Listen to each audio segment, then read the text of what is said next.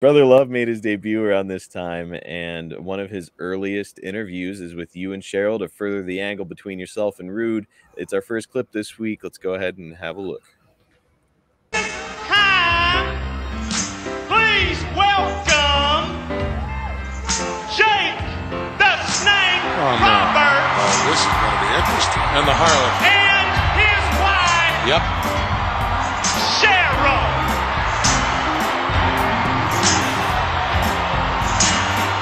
Listen to the ovation. Welcome, Brother Snake.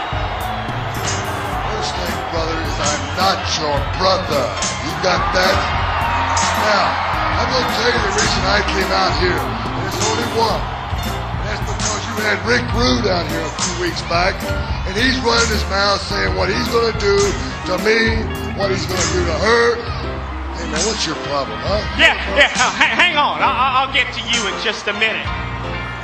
Because you are who I want to talk to, Sister Snake. I'm not your sister. And I'm not related to anybody here except for this man.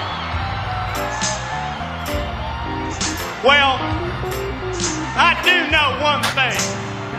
You are not my sister.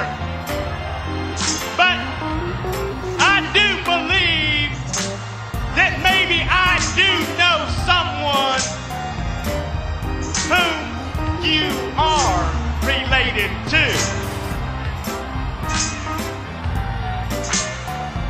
Perhaps Jezebel.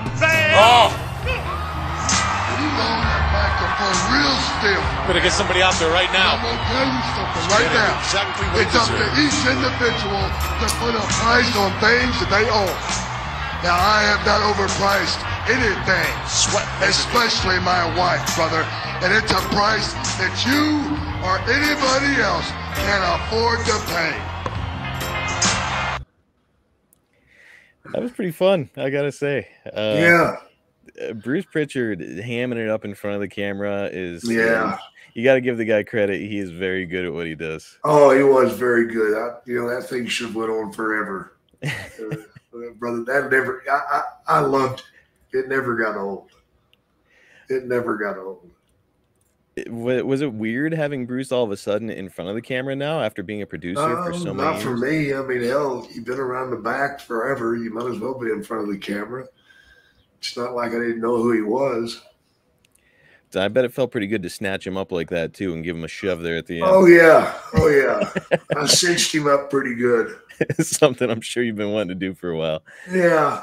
Still like to do it.